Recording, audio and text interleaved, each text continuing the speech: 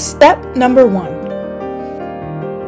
When you arrive at your vaccination location, you will be asked for your name to confirm that you have an appointment, and you will be given a standard COVID screening, which can include having your temperature taken and answering a few questions about recent travel out of the state or recent symptoms of COVID. Some vaccination locations may require you to bring a copy of your confirmation email.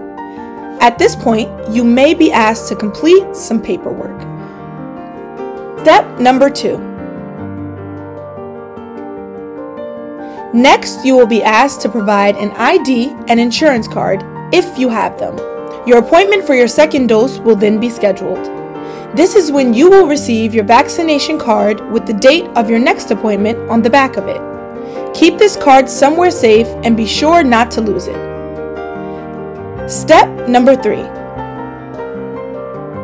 Once you've been checked in, you will wait in line until it's your turn to receive the vaccine, at which point you will be greeted by a vaccinator who will take your paperwork and ask some follow-up questions before administering the vaccine. Step number 4.